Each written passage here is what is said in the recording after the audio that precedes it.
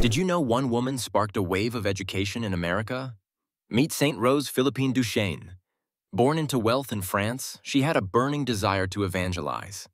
At just 8, she heard a Jesuit missionary and it changed everything. Imagine the courage it took to join a convent at 19, defying her family's wishes. But that was just the beginning. In 1818, Rose journeyed to the United States. She didn't just settle, she founded schools in Missouri. Her mission? Educate girls and serve Native Americans. What an extraordinary path. She spent her final years in a tiny shack, dedicating herself to prayer and simplicity. Died in 1852, yet her legacy lives on. Beatified in 1940 and canonized in 1988, she's known as the Lady of Mercy.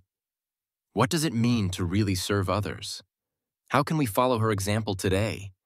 Join us in reflecting on her powerful story, a true testament to faith and resilience. Could you answer the call to serve? Do not forget to share this story of inspiration.